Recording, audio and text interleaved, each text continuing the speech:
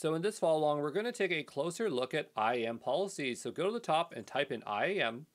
And what we'll do is make our way over here, all the way over to policies. And what I want to do is create a new policy that only has access to limited resources. So let's say we want to create an Amazon EC2 instance, and that EC2 instance has access to a very particular S3 bucket. So what I want you to do is make your way over to S3, and we're going to create ourselves a new bucket. And I'm going to go ahead and create a bucket here. We're going to call this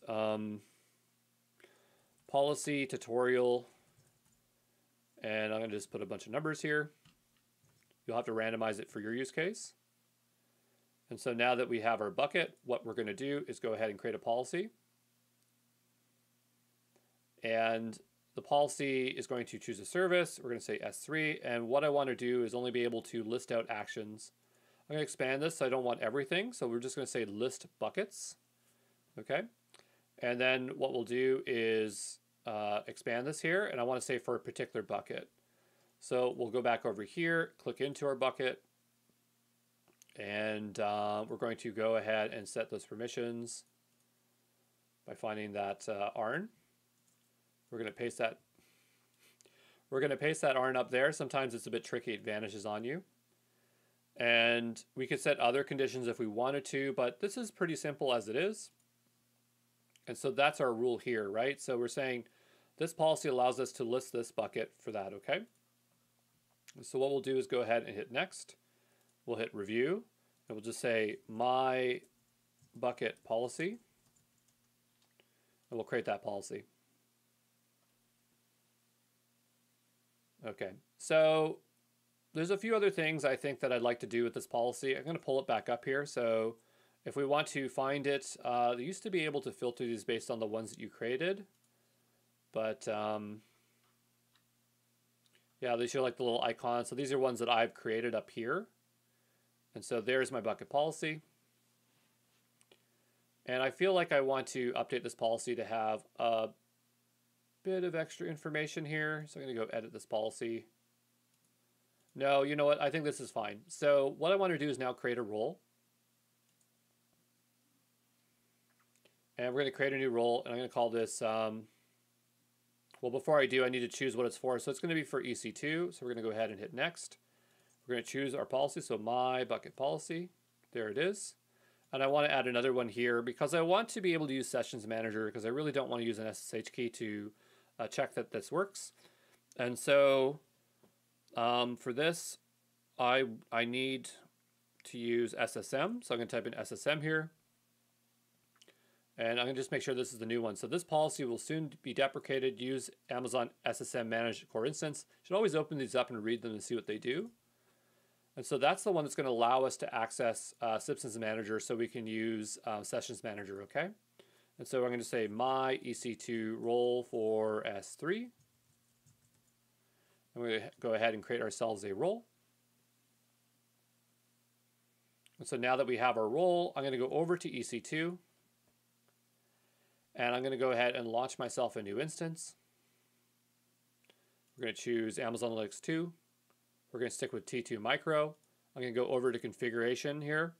Everything is fine here. I'm fine with all that. Storage is fine. We'll go to security group. And I don't want any ports open because I'm not going to be using SSH. We're going to launch this instance. I don't even want a key pair. Okay. And then we're going to go over here. And so what we're waiting for is this instance to launch. As that is going, what I want to do is go over to my S3 bucket. And I want to place something in this bucket. So I do have some files here. So what I'm going to do is create a new folder here. Whoops. I'm going to go back and I'm just going to create a folder first. Create a folder.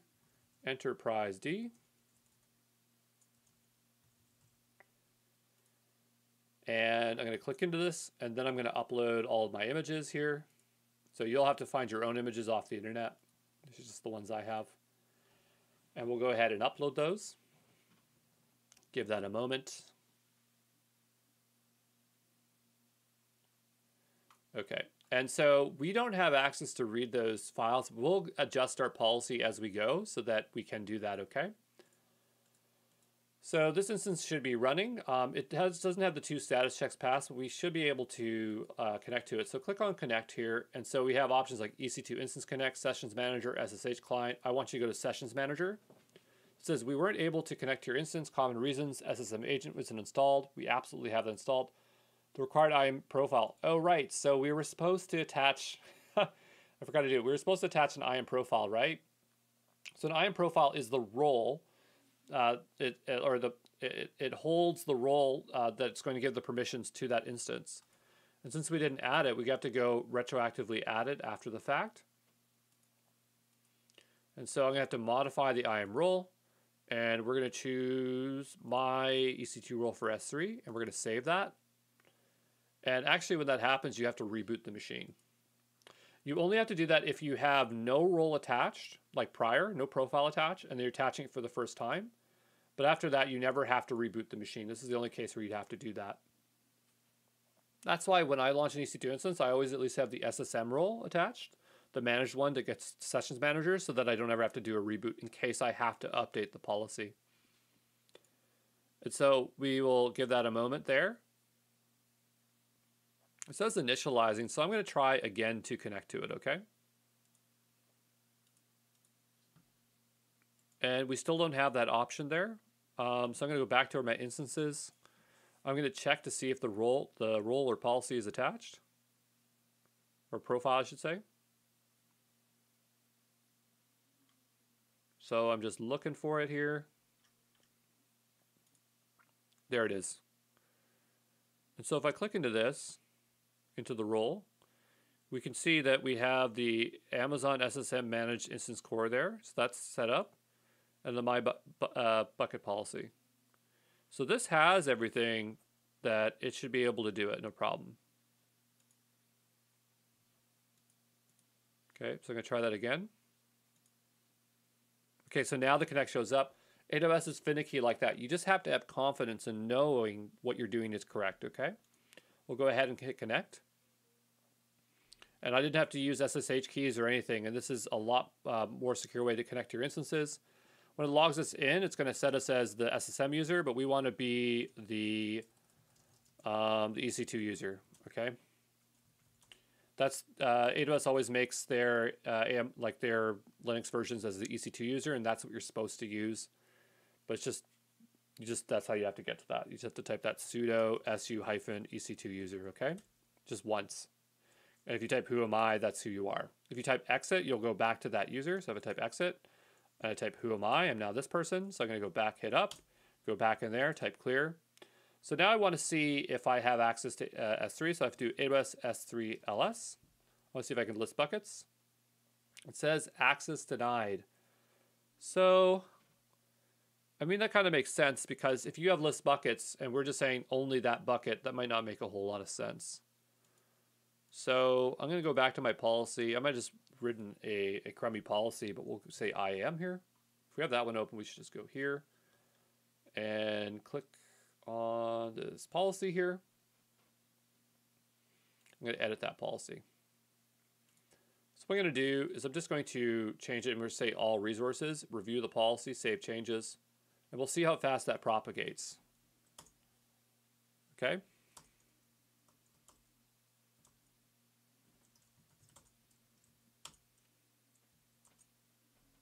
Because I'm pretty sure I don't have to do anything here. It should just now give me full access to S3. Just going to keep on hitting up here. So what I'm going to do is I'm just going to take like a 3-4 minute break, going to get a drink. I'm going to come back here and see if this propagates. I'm pretty sure I don't have to do anything for that to propagate. And I think that I've attached everything correctly here, okay? Okay, so I haven't had much luck here. It's still having the same issue. So if that is happening, what I'm going to do is I'm just going to reboot it because maybe I didn't give it a good opportunity to reboot there.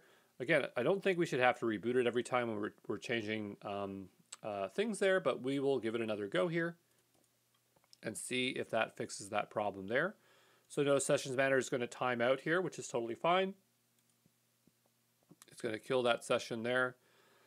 And so what we'll have to do is close this out because there's not much we can do with that. And we're going to go ahead and go back to connect.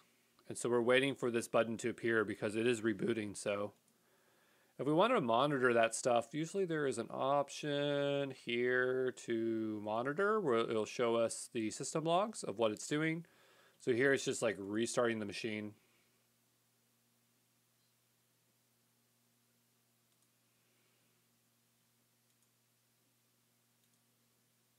I'm not sure if we expect to see something after this.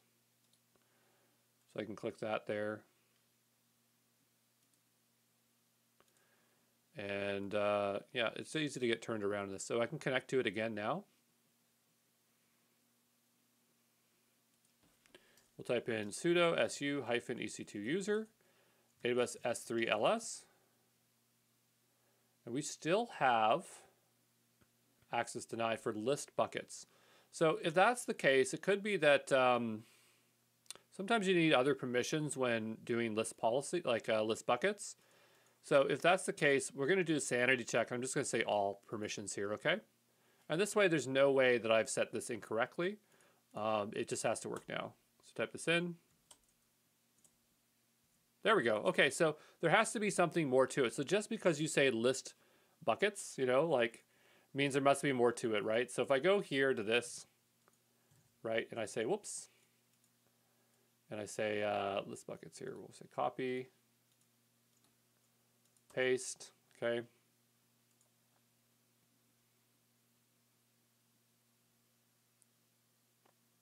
Here it's saying maybe I need get object as well. So I just know from using AWS a long time that that's the case, that it could be more than one thing. So, you know, that was in the back of my mind that that could be happening. And I guess that is. But notice I didn't have to restart my my server, boot my server to get those to work. But anyway, let's go lock that down and see if we can just kind of make this more focused. So let's say all resources, I'm going to specify the condition. So I might want to just say for particular buckets. So we'll say specific. When you checkbox everything, then you have to do this. So for storage accounts, these are fine. Any for objects, that could be something. We'll say multi-region access, bucket, any bucket. But what I'm going to say is I want to only allow them to access things in a particular bucket. And so if I go to ARN here, what is our bucket name?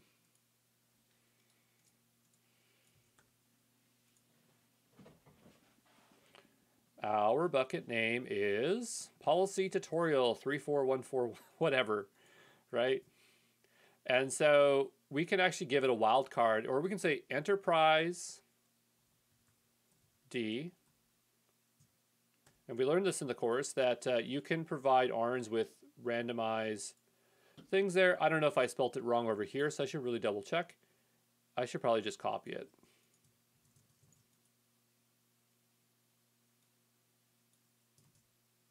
Oops. I just don't want to type it wrong. And so this, okay, means that we should only be able to get stuff from there. I'm going to review the policy. Let's see if it takes. Save the changes. And if I just view the JSON here, notice it says anything from here, right? So allow S3 anything as long as it's within here. And then it also broke it up into sub ones for here, okay? So anyway, what I want to see is what happens if I upload something into the loose area here. So I'm going to say upload. And I'm going to just say add a file. And we're just going to grab data here and upload it. Go back to our bucket. There's our file. We have that stuff in there. And so if I go back over to my EC2 instance, which I'm still connected to, who am I? Okay, great. Clear. So I'm going to say AWS S3ls, see if that works still. It does. Good. And so what I want to do is see if I can copy a file locally. So I'm going to do AWS S3 copy. I think it was S3. No, it's just S3. Copy policy S3 / policy tutorial 34141. Whoops, 34 tutorial hyphen 34141 / enterprise D data.jpg. I think it's a JPG. Let's go double check. Yeah, it is. Okay. And then I just want to say data.jpg. And it downloaded it, right? So I'm going to remove that one. And so now what I'm going to do is I'm just going to see if my policy is working or maybe my permissions aren't exactly what I think they are. And I was able to download it. So these policies can get kind of tricky because like this one says allow all actions for these, but then these say all actions. And so that makes it hard because I want get object. So another thing we can do, and if that one doesn't work really well, I'm just going to write one by hand. It's not that scary to write these by hand. You just get used to it. So I'm going to say effect. Is it disallow? Or maybe it's deny. Deny action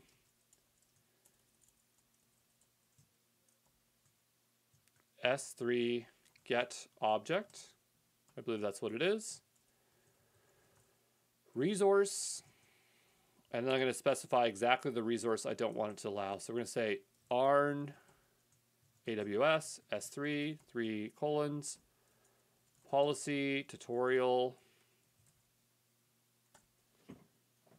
34141. I'm going to just say data.jpg. Now, if this is not valid, it's going to complain and say, hey, you didn't write this right. And it's fine. Okay, so we'll save those changes. And so that should deny access to that, right? Hopefully I got the policy right. Okay, so that one doesn't work, which is fine. And that one's fine. So that worked. We were able to deny that. But you can see there's a little bit of an art to creating these policies. As you make more of them, it becomes a lot easier. So hopefully it's not too scary, but that's all there really is to it that I want to show you today. So what we're going to do is clear out this bucket. We're done with this bucket here. So we'll say delete. Whoops, we got to empty it first. And we'll just say permanently delete here. Okay. And we will exit that out. We're going to go ahead and delete that bucket. Grab its name here. And we'll go back over here. I think I forgot to delete this bucket from earlier. I'm just going to delete that because I don't need that bucket. If that's okay with you. Just going to go ahead and delete that. And we have that EC2 instance running, so we want to stop that.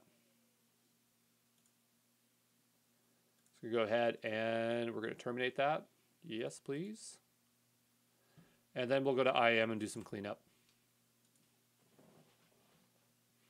I have some custom roles I've been creating, from prior things, a lot of those. Usually there's a way to, we've redesigned it. Okay, where's the redesign? This is the redesign? That can't be it. Because there'll be like roles that AWS makes. I think these are all roles that I've made. I don't want to delete service roles. But I want to get rid of some of these because I just have too many, It's getting out of hand for me. And I'm going to just see if it will let me delete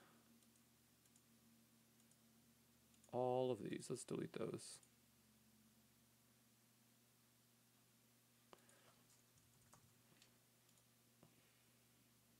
There we go. Just clean up a bit. I still have a lot here, but there's like service roles that AWS creates once, and you really don't want to delete those because you don't. And then I have a bunch of these, like I'm never going to use these, so I might as well detach them, delete, detach. You really don't want to keep like roles that you're never going to use around. Things like that, like gauze. We're going to be using that again. Delete.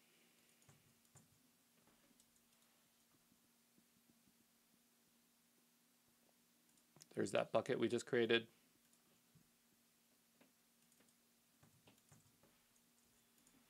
But anyway, you get the idea. So yeah, that's IAM. Okay.